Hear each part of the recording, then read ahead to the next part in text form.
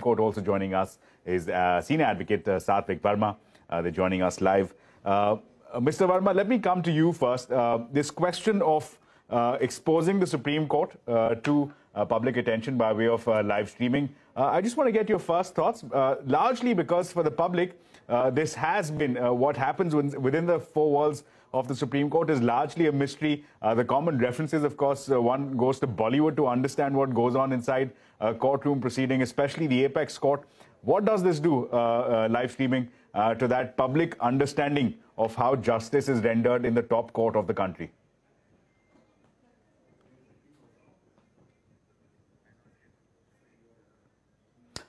I believe we're trying to connect again with Mr. Varma. But meanwhile, Sanjay, if I may come to you, the same question. The public understanding of how justice is rendered, of course, we go by what's popular in public domain. But what does this decision by the Supreme Court to live stream do to a public's understanding of how justice really works in the top court of the land?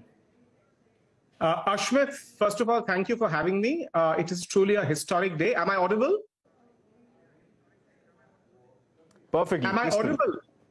Yes. So it's truly a historic day. In fact, India today has beaten the United States because even the United States Supreme Court has still not agreed to live streaming of its proceedings.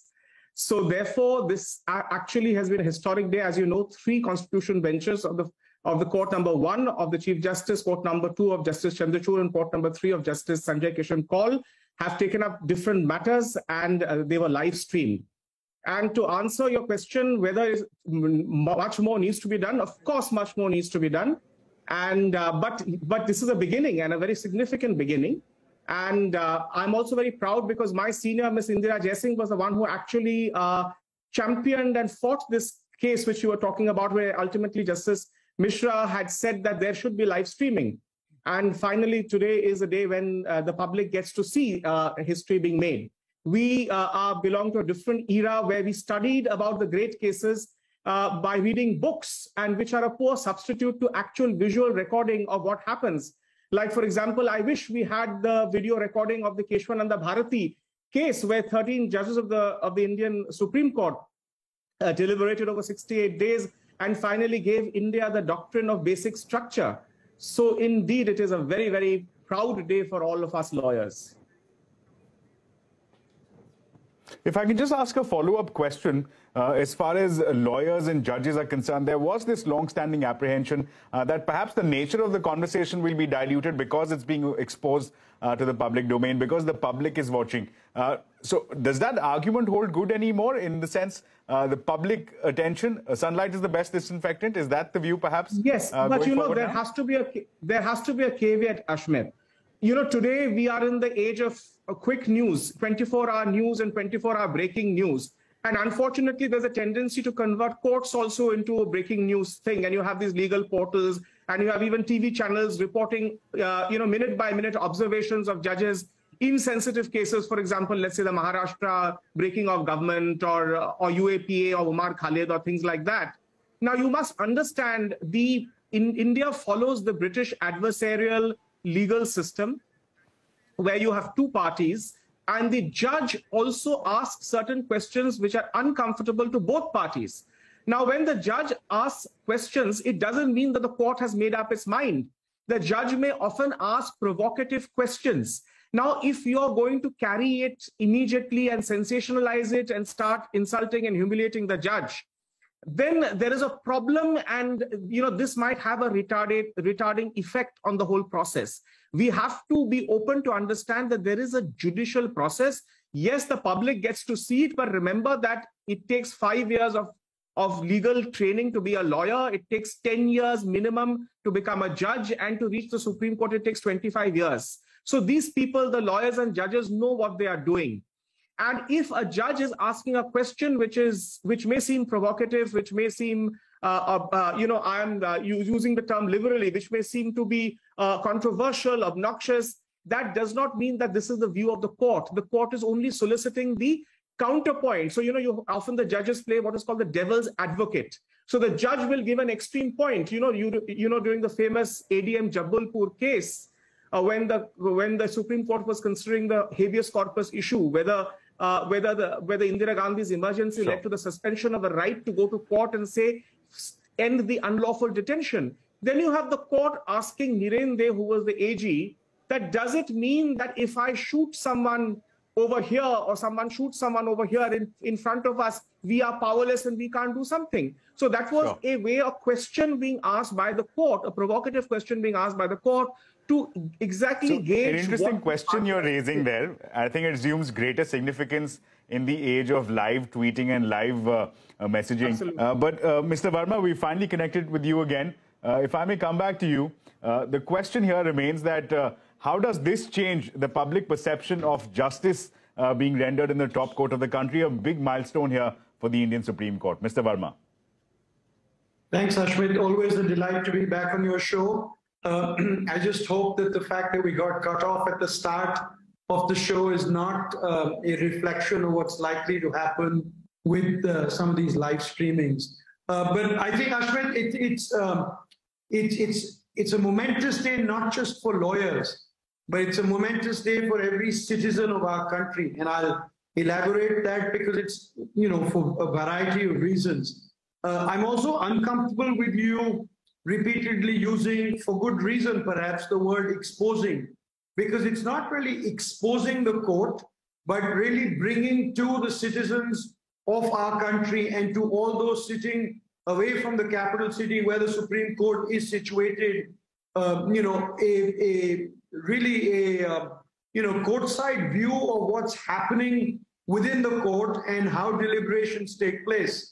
I believe personally that it is really a momentous day for a number of reasons. One, as you said, it's going to bring about transparency. I think the public can observe. Two, I think it's going to be really significant for law students because, as Sanjay mentioned, most of us during the time that we went to law school didn't have the privilege, but a lot of law students can dedicate, substantial amount of time to seeing some of this. I personally also feel that the live streaming of cases is really going to take up many more notches the level of advocacy that one sees. Of course, before the constitutional bench, some of the best advocates of our country argue, but I do believe that it's going to take up the level of advocacy even more. And I think it will, in that same vein, help maintain a little bit of judicial discipline, of what transpires, the kind of timing. Today we heard of how the Chief Justice was, politely nudging someone saying, your time is up, let's move forward. And I think that's something that's very critical in our judicial system. We lawyers tend to ramble on and are in love with our own voice. So I think that will also get controlled. But as Sanjay mentioned, and I completely agree with him, while I do believe that the online portals like Bar and Bench, Live Law, have really had a great role to play in this momentous step, because it's actually, let's not forget, it's these online portals that were starting this, that started this live tweeting. A lot of other companies, or other portals came in, they tried to copy the same thing, but the accuracy was great. Some of these portals are quoted even in decisions of the Supreme Court, and they've also had a great role to play in bringing us here. Now, I think there is a couple of negatives as well that we need to be careful about. Throughout the lockdown, when court was being done online, we noticed that videos used to be taken from computers and they were circulated, and sometimes they were even edited. So we need to try and create some discipline within ourselves where we prevent this. And the last point, just after I said that, lawyers tend to ramble on, I don't want to just keep going. I think there also needs to be this check that this will be that the lawyers don't start now playing to the gallery. Because now when everyone's watching, it's kind of like a bit of, theatrics and the whole country seeing you. So it's a great step. It is truly a momentous day. And it's going to be an evolutionary process. Let me, in fact, build on that point that you're making, Mr. Varma. Move forward. Yes.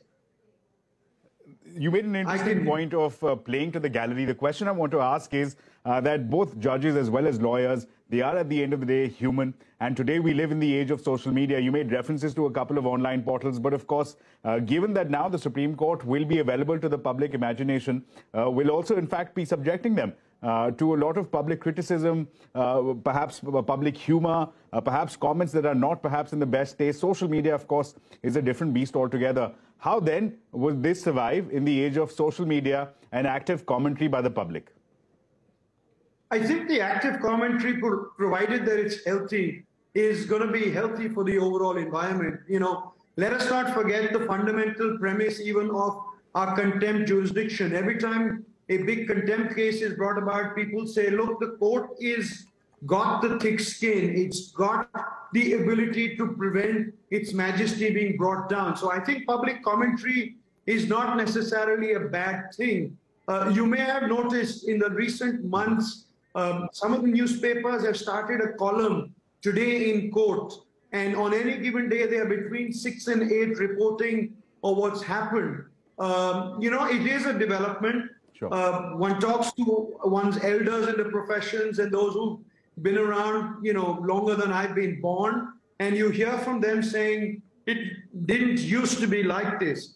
So, Ashwin, really, it's going to be a balance. We're going to have to find what that balance is in due course. We've taken a step. It's a great step. And let's just celebrate the step, welcoming the fact that we may need to fine-tune this as we move forward. But, you know, Sure. drawing public criticism and public talking about it is not necessarily a bad thing, Sure. provided it's done with the degree of respect that our courts deserve.